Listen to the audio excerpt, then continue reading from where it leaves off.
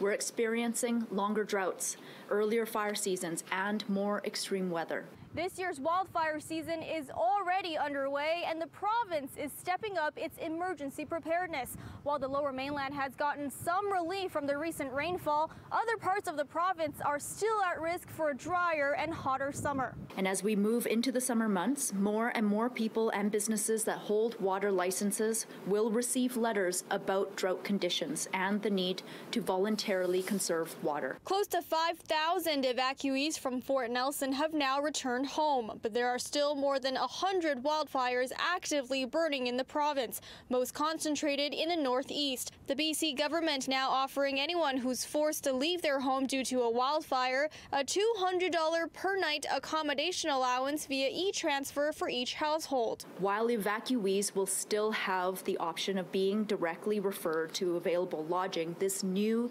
e-transfer alternative option will allow people who are evacuated to make their own decisions on accommodation, whether that's to stay with family or friends or find a hotel on their own or stay at a campground. BC saw the most destructive wildfire season ever in 2023, with more than 2.8 million hectares burned and more than 100,000 people evacuated. Officials say this summer will be challenging as hot and dry weather is in the forecast for July and August, and snowpack levels still remain low. Here this year, I think we've benefited again from those cooler conditions, the rain through the southern, we'll call it 2/3 of the province.